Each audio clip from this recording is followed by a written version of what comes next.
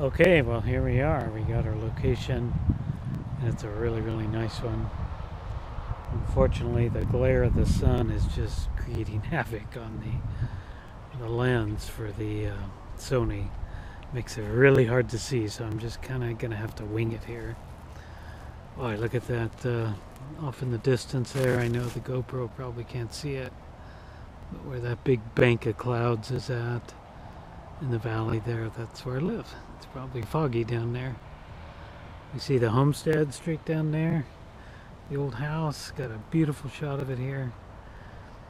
And now those 4 pictures I was talking about are right here. I was showing them on the computer on the last set of videos.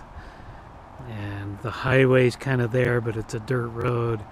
There was a huge structure over there, which was Peter Britt's wine house type thing. The only thing that remains of that is the basement, which you can actually go over there and check that out. I've got pictures of that from years ago that I took with my first digital camera. It's really cool. And so you can actually see the basement parts of it. So I'll have to share those. And then up on the hill was Peter Britt's house, which of course is no longer there. It caught fire and burned down in 1960. The only things left there is the foundation of that. The Peter Britt Pavilion is up there, where they hold all those shows during the summer. So down here was the creek was there. And some of the pictures, it doesn't appear to be there. It's probably been moved several times. We had railroad tracks running up here, which went all the way up here 3 miles up into the mountains. I followed those railroad tracks to where they ended several years ago. You can check those videos out. They're amongst the abandoned gold mine videos. I think you gotta look for that playlist, and they're in there. So the tracks are visible in these photos that I'm gonna try to duplicate here, but everything changes. It's the photos, they're different years. I don't know what years they are, but it just shows this area. Some of them are really old, some of them are a little newer. One house is gonna appear. It's still there today. I can just barely see it through the trees. Unfortunately, it's going to be really hard to pick that one out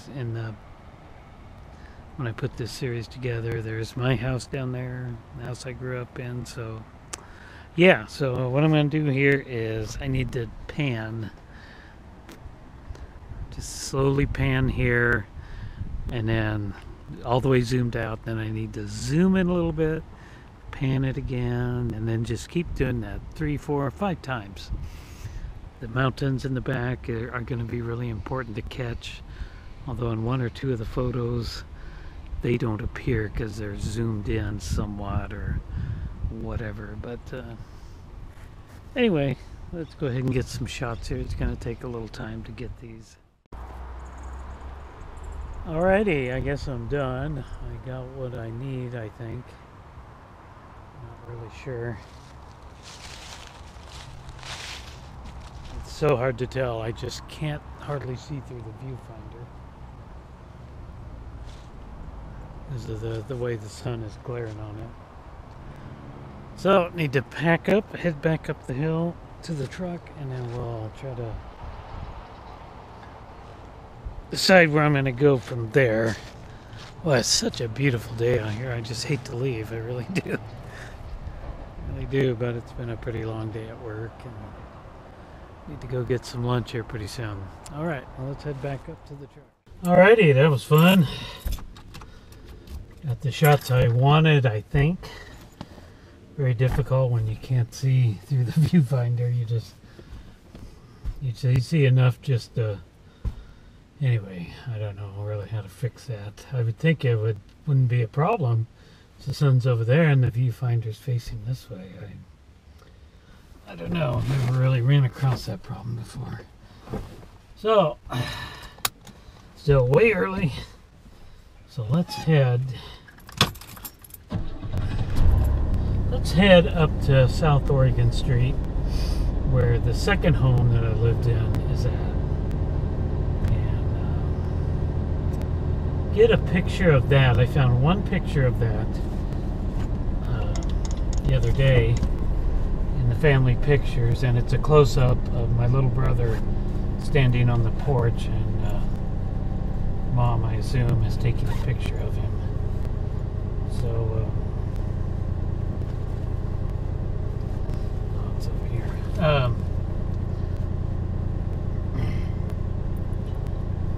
So of course, it's a private residence now, and I'm gonna have to try to get a zoom-in shot, but I can do it with this Nikon Coolpix. This will zoom in. Problem is, I'm trying to take pictures at a private residence, and sometimes people don't really like that too much. So I need to make it really quick and not be really obvious about it. I only need one picture of the house and then one close-up of the porch where my brother was at. And that'll do it for that one. Now the issue is going to be trying to find parking around there. It is a residential neighborhood, and it's going to be kind of tough to find a parking spot. So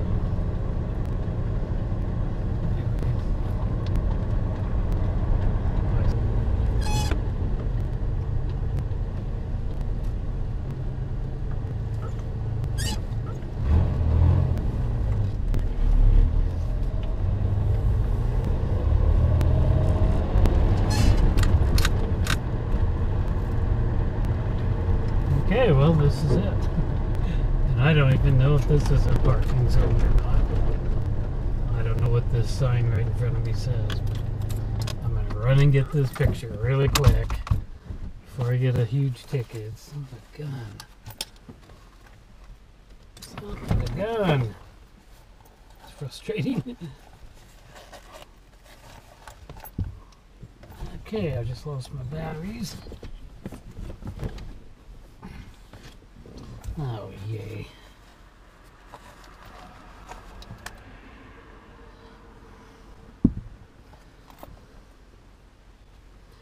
All right, let's throw some batteries in this and quickly. There's a sign facing the other way right down here, right by this fire plug, but I don't know what it says. I can just jump out and grab this picture really quick. I'll be happy.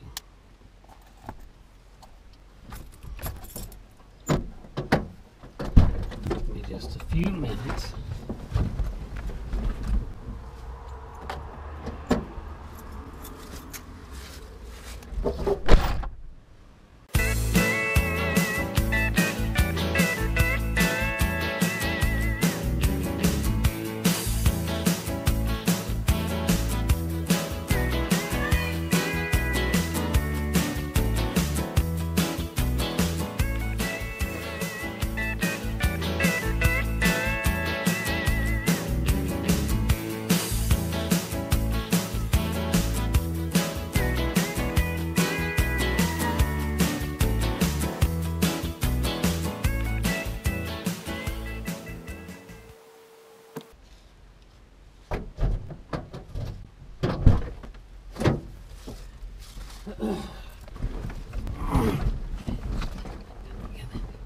Great picture.